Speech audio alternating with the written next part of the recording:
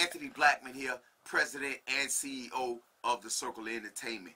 Just wanted to recap on our event on Tuesday, the Community Development Music Conference. We gave out some special awards, one to our chairwoman, Audrey Everson, another to the great Betty Wright, the Mr. CEO and founder. We gave her an award.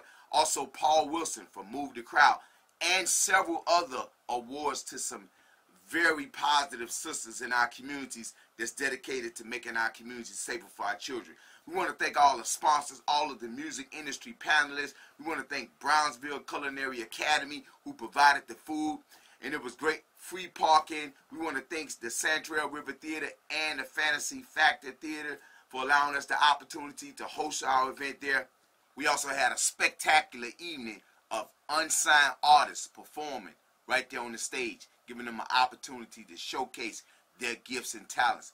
That's what the Circle of Entertainment is all about. And we just want everybody to know that we do care for our community, and we're committed to bringing positive entertainment and positive resources to our community. We can't emphasize enough all the people that came out, the public and the private sector coming together under one roof to bring positive change to our community.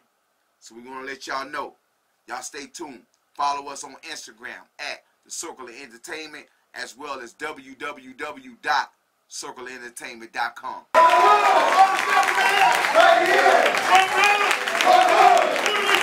Our community! Our community!